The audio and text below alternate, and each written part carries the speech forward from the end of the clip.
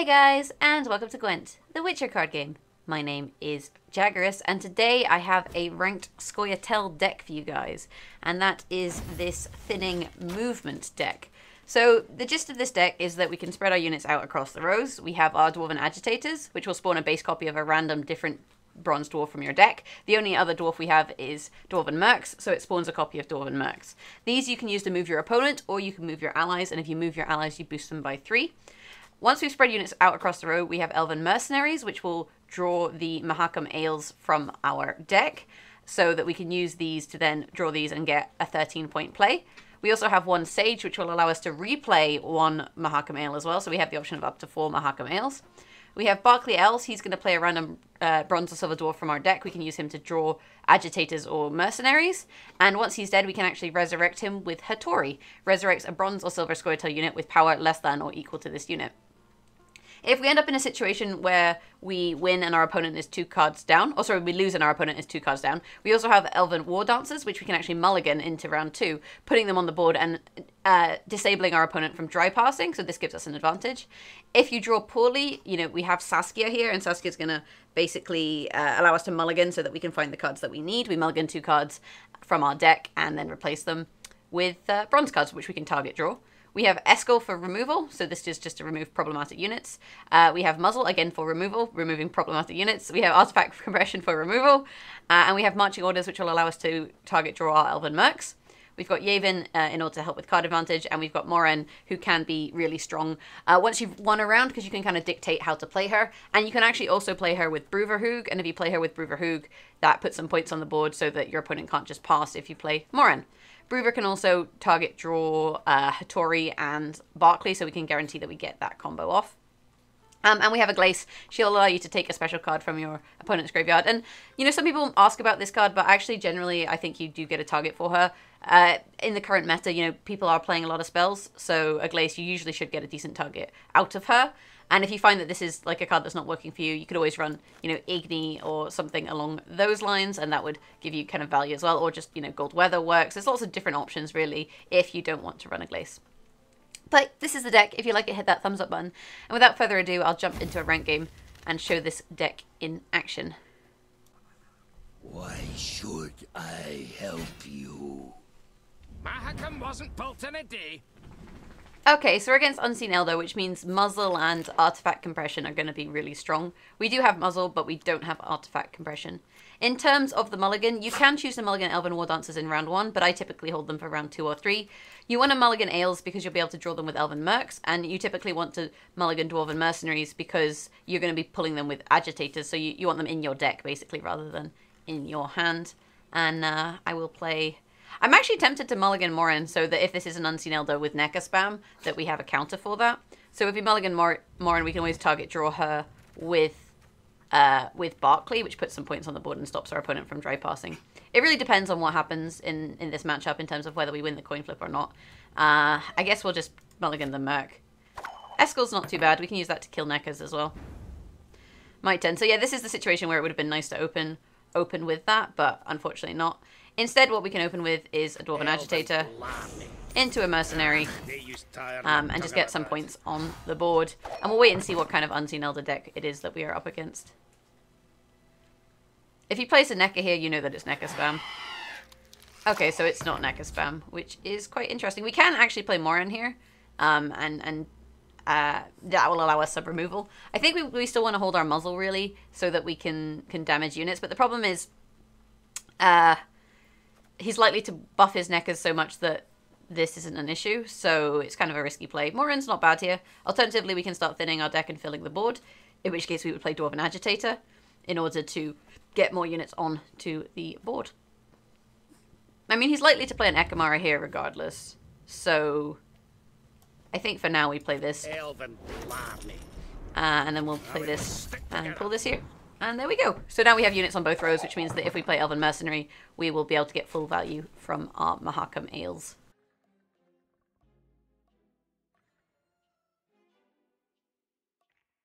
So now we just wait for him to play. Anytime today.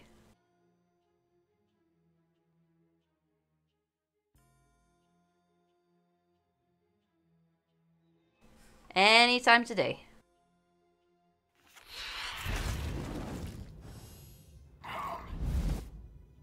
So that isn't a very surprising play. You know, it's a fairly standard kind of line of play with this deck. I think what we'll do for now is we'll play Storm is coming. this and then the the weather ale. The whilst problem we is can. because he has carryover, what this means is that we're in a bit of a tricky position in terms of this round. We want to win this round, but we're in a bit of an awkward spot. Other than that, there's Kairan. I guess we could marching orders. We're still ahead. I'm just trying to wonder what else he's likely to play here. Akamaras are quite common, so that's something to be kind of aware of. I think we can just marching orders, get another merc, Strength, my love. thin another ale, and we're comfortably ahead of him. The problem is, because of stuff like Giant Toad and Katakan, it can be a bit awkward. You know, he's got a lot of carryover as well, and this is what I mean about the harpies. He's going to be eating beasts and pulling harpies.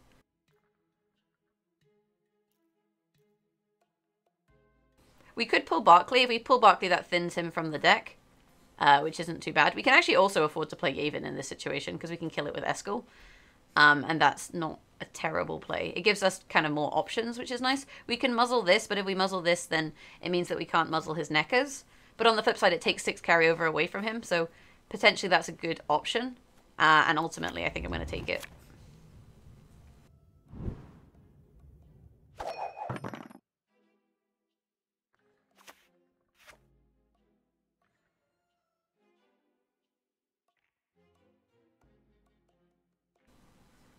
If I get to a situation where I can play Yavin without him going ahead, I'm likely to take it, because that is likely to draw us artifact compression. We need the special card. Alternatively, we might get Mahakam. As it is, he's got Commander's Horn. We are still ahead, however, so, you know, it's kind of interesting. What we'll do, we'll play Broover. And we'll target draw Barclay, because we want to thin him from our deck so that when we play Hattori, we have a target. We'll play this on the middle row. And basically we're just buffing small units so that, you know, all of the power is kind of evenly spread out, that there's not a good Scorch. Although, you know, if he has Scorch, there's a 15. He's got an Igni for 10 or 11. But, you know, that's just kind of how it goes. If you're playing Ales, it's a little bit random. But Yavin can draw us Mahakam Ale, Artifact Compression. I think that's it. So it's 50-50.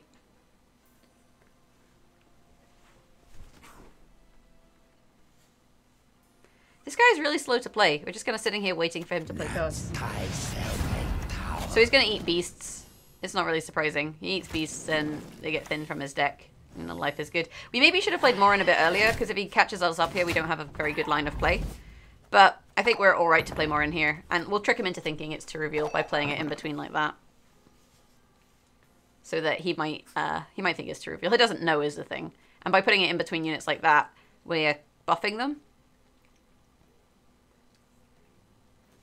It's a shame Eskel can't target golds. Look at that big 30-point gold. Or if we'd run Igni instead of a Glace, maybe life would have been better. That was a dumb play. They'll not leave here alive. So we're 12 points up.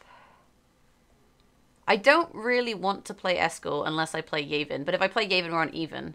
But then I can play Eskel and still win the round. So I think we play Yavin here. No such And there's Artifact Compression. Like, Saskia's nice, but in this matchup we want Artifact Compression because we want to be able to stop his Neckers. And we have Eskel into the Yavin. We can use Eskel to kill it. So, you know, we have a 19-point play as well. So I think this is a safe situation to play our Spy.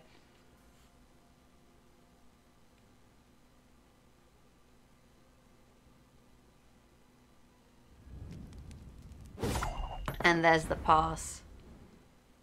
I mean, if we pass on even, the question is, do we think we can win a round? Do we think we can win a round with these cards? I think we probably can, actually. The issue is he's got a lot of cards that boost. That's kind of how that deck works. So then we might not see Eskel value.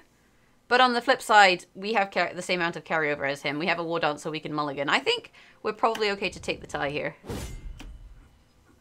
And he does have to go first, I believe. I think that's how it works, because we passed second. So long as we don't draw Elven War Dancer here, we're kind of okay. And so now if we mulligan this one, we blacklist it into a Glace, which actually gives us Commander's Horn, which is really good. And if he does start to play, Neckers, we'll just Artifact Compression 1 and hope that he doesn't have more than one in his deck.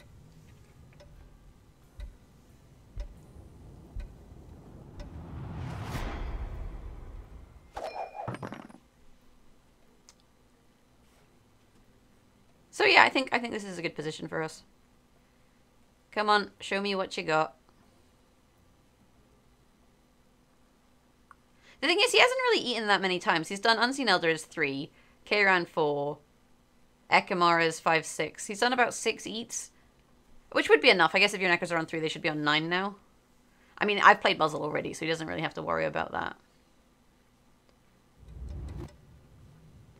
I mean, the alternative is you hold the artifact compression and let him eat a bunch of stuff, and then once he's done got like a big target, then you artifact compression that. That is your alternative strategy. We can also escort this, which isn't too bad. So let's play this and thin a Scoia'tael. And now we'll start stacking a row, and we'll start stacking a row so that we can get decent value out of our Glace into Commander's Horn. And this is why I like a Glace, because there are situations where she's, you know, really huge value, and this is one of them.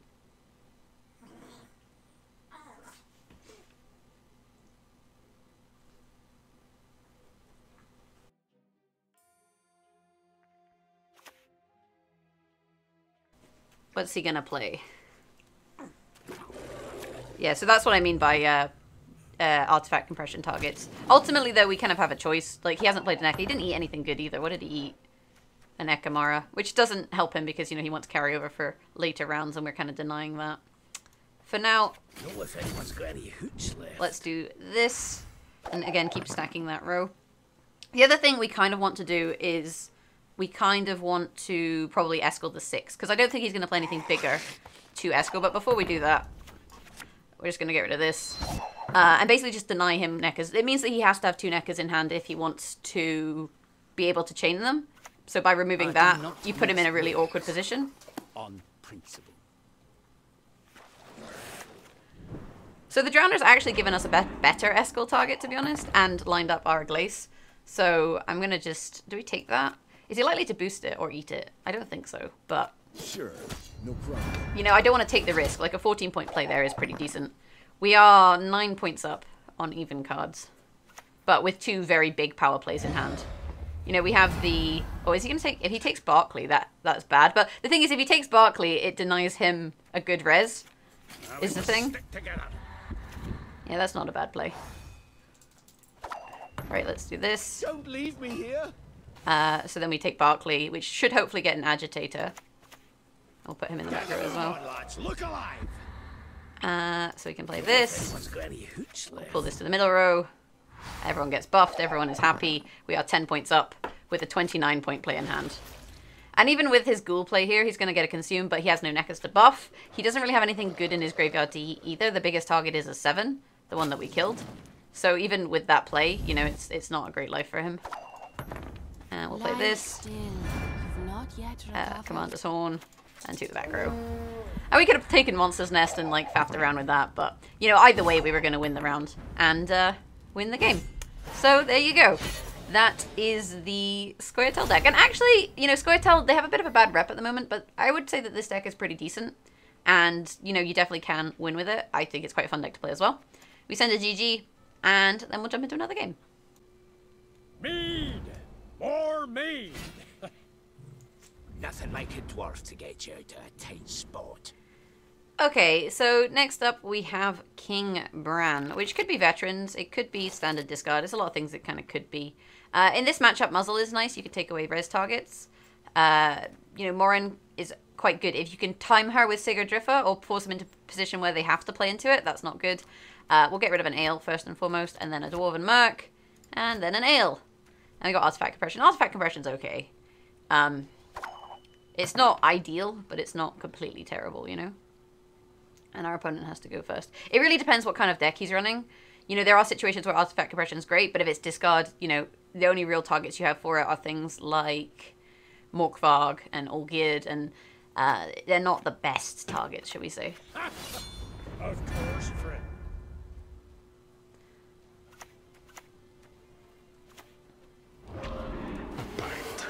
Okay, so Olgierd, Wolfsbane, and Morkvarg, which means it's not Ceres, so, you know, we don't have to worry too much about that. We can take his Morkvarg, but I'm wondering how much use is his Morkvarg if he's not running Ceres, as, you know, it's a little bit of carryover, but it's not the greatest card ever, realistically. We could also thin Barclay elves and just play Bruverhoog. It's not a bad option either. Bruverhoog would then pull a Dwarven Merc because we have all of our agitators in hand.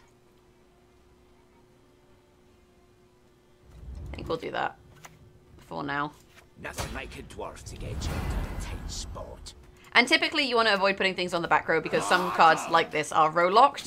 So because you're trying to spread out your units for your Elven Mercs, putting too many units on one row is a bit risky. Although actually in this situation, you know, we don't actually have any Elven Mercs or a way of drawing them because we haven't drawn marching orders. We would draw marching orders if we played Yavin though.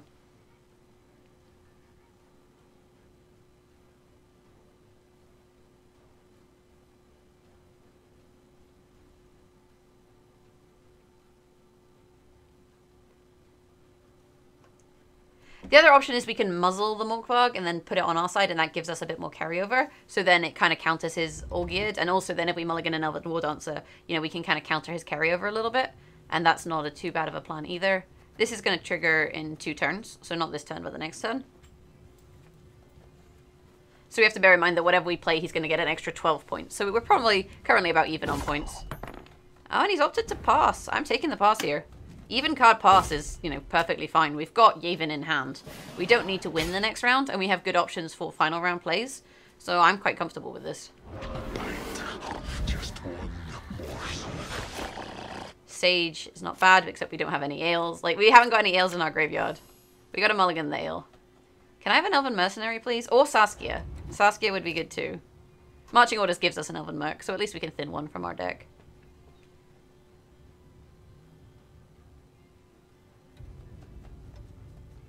So at the moment, Yavin will give us a choice of an ale or a unit. And ultimately the unit is not bad. Except it might be Elven War Dancer or Mahakam Ale, which is not great. It's not an ideal situation. I do think we can push him this round though. We're on even cards and we have Yavin, so we can get card advantage. And we have a Hattori for a big finisher. Are you going to play? Come on, Agitator, you can do it. Elven blarney. There he goes. Ah, they used to tire my tongue about that. So we'll see. He's got Wolfsbane, but, you know, the Wolfsbane is not an issue for us at all. Because if it triggers, like, he gets some points. You know, so what? I guess is the point. Like, it doesn't really matter.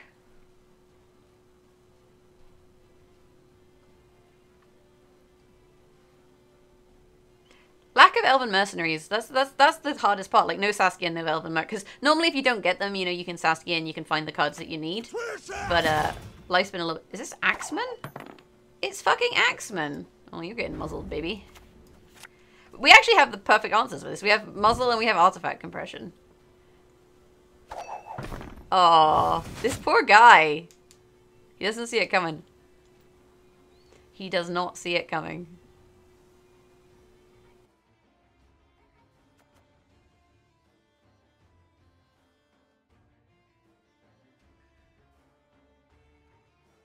And actually, we have Eskel as well, so life is pretty good for us. For Brad!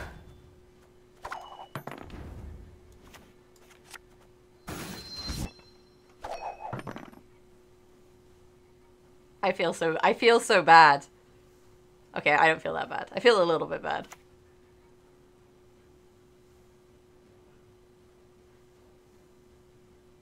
And the thing is, if he puts them on a row, we could just move units off the row. He's kind of given up on that regard.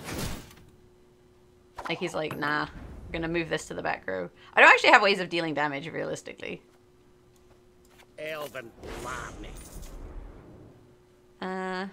Do we want to buff him? No, if anyone's got any hooch left. Let's just buff this one. Stack the middle row instead. Because then we can play our marching orders, get our ale, and this guy, his strategy is just not going to work here. I'm really surprised he passed the first round so easily. Like, he gave us a round and he gave us control of the length of the round, and that's not something that you want. I guess he thought maybe we'd dry pass and then he could have a long round 3. I guess his plan was like, if I have a long round 3, then... But he gave us the round on even. So, like, we're very unlikely to dry pass.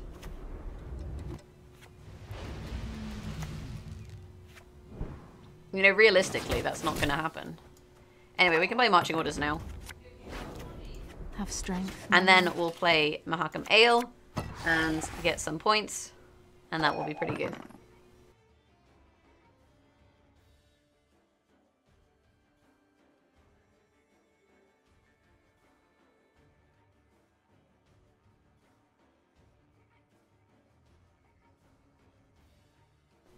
This guy's really slow to play, but I guess, like, we kind of fucked his win condition, right? Here's one of his win conditions. Here's the other one of his win conditions. To be fair, he probably doesn't go against this sort of deck particularly often. If he plays one more, we can Escalate. Ideally, we don't want to play Escalate early, though. We'd want to wait till we play Yavin, or we want to... wait. Well, like, the thing is, you have to kind of kill the Axeman, because otherwise they get a lot of points. So I guess if he has a third one, we could kill it.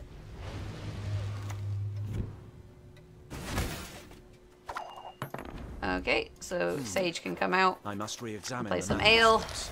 Get some more points. And then we'll probably use the Dwarven Mercs to spread our units out. Actually, to be honest, he's played all of his Harpooners, so it doesn't really matter what we do in that regard. Spreading our units out is good, though, because it counters stuff like Lacerate and Row Effects. I wonder if he has Gold Weather. I feel like if he had Gold Weather, he would have played it by now. I wonder if he has, like, Silver Weather. Burner Bran is quite common in this sort of deck.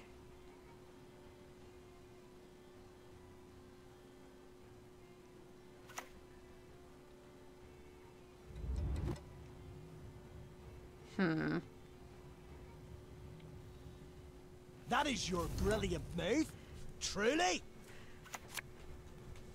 The thing is, he needs the points. Like, he can't really take the fog. If he takes the fog, we can always pass. Like, we got far enough ahead of him that we have, you know, a decent number of points. So we'll take this, and we'll buff you. I mean, I'm not really utilizing the Axeman effect at all. So, that's the thing.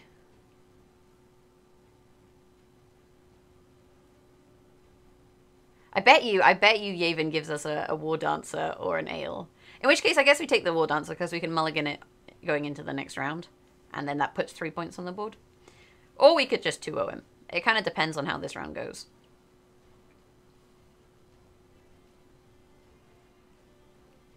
He really has... But I don't understand his deck. He's got Harpooners.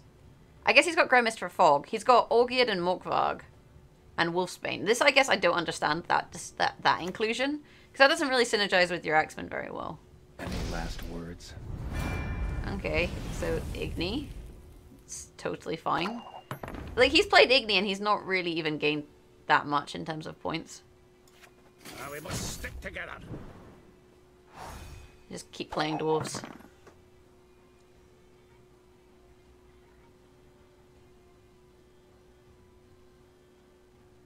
And I think we can probably play... We can play Morin next and put her in between those units and see what happens. He doesn't really have even good graveyard targets. He can res Grimmist, which he doesn't want to do this round. I think we play Morin next, though, because I think we force him into a position where he has to. But then the question is, does he play around Morin? Because if he plays around Morin, then, you know, that's a bit awkward. And the alternative is we can hold... the alternative is that we can hold Eskel for the next round on the off chance that he plays Blood-Curdling Roar again. And, you know, has another 11 if we play Gavin this round. His issue is he can't pass. He just can't afford to pass. So he has to just keep playing cards. Which is exactly what we want him to do. Is he going to play Restored Grimmist? He is. That is your brilliant move, truly. That's a shame. I was hoping for Sig, but, you know, I think at 4K MMR people play around it realistically.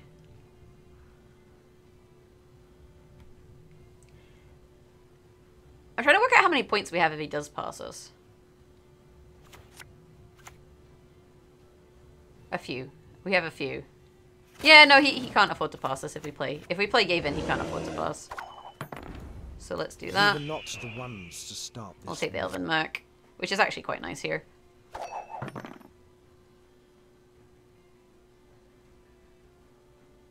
Like, that's a huge number of points. That's more points than Yavin. Well, it's not a huge number. It's like 13 points, so it's still more points than Yavin. We probably do want to play it now as well, because it thins our deck, which means we're more likely to draw well going into the next round. And we're not likely to have 3 units. Although, with Hattori, you can actually set up 3 units for the ale. So we could play both of these next round, and that would be okay.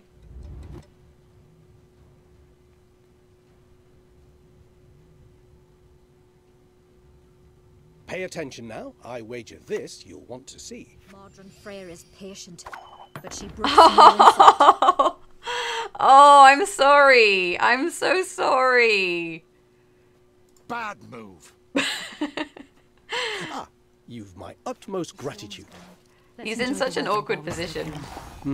Not good at all. No, I'm sorry. Oh, poor Fitzen. Poor Fitzen. And his, his axeman.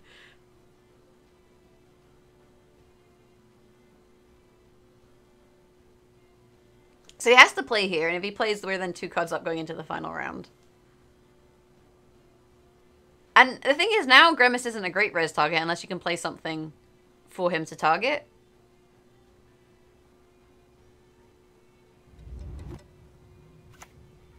I can do a great deal more for you. Right, how many points does this put us down? Bear in mind we have a 19-point play. We're down 28. So we make a 19-point play, he has to play his last card. Which means that in the final round we can play this and win. Give me a word. There you go, I put someone in your graveyard. Actually, I didn't because it's doomed. Not good at all. He must have a res, right? It must just be a res. And he's passed. Do I let him have the round? I want to be nice and let him have the round, but I think I just have to win. Get the move on, lads. Look alive. I'll just move one of his units. Ah, dear. Poor dude. Poor guy. Like, I just ruined his whole day. I guess he must have also drawn poorly, though, but I still don't understand the inclusion of the Axeman, because he doesn't have that much that synergizes with them. Like, I was expecting a lot more damage to come out of him than really did. But, you know, that's the deck. That is the Scoia'tael deck. I think it's really fun. People don't really expect it, so it's kind of an interesting one to watch people play against. And the removal, I think, comes in really handy. You know, the muzzle, the eskel, the artifact compression are pretty good. Plus, you have some great points engines with the dwarves and with the ales. But yeah, if you like this deck, hit that thumbs up button. Let me know what you think in the comments below. And if you've enjoyed this video, you can always subscribe to the channel. You can catch me live streaming on Twitch, twitch.tv/Jaggerous. And you can follow me on Twitter @Jaggerous. Have a fantastic day. Thank you so much for watching, and hopefully I'll catch you in the next video.